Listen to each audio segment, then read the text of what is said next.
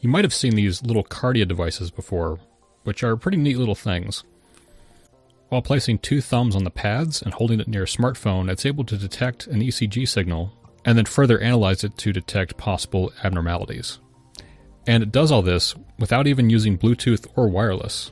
This particular device is able to get away with this by using ultrasonic sound. After opening up Audacity, I held the device up to my microphone and held down both of the pads. What came through the microphone was a very, very faint signal. But as it is, the signal is too small and weak to see with your naked eye. After making some adjustments in Audacity, you can see though that there is a waveform encoded on top of the audio signal. The signal is pretty faint, but it is recognizable as a QRS complex. And by doing a spectrum analysis, we can see that the signal hovers around the 18 kHz mark. And because this is just a waveform with no authentication, you can just play back an audio file to your smartphone and it can be interpreted by the app. This means it's also possible to inject sounds into it.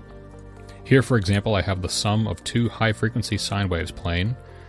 Even though the output audio is very directional, the Kardia app does interpret it.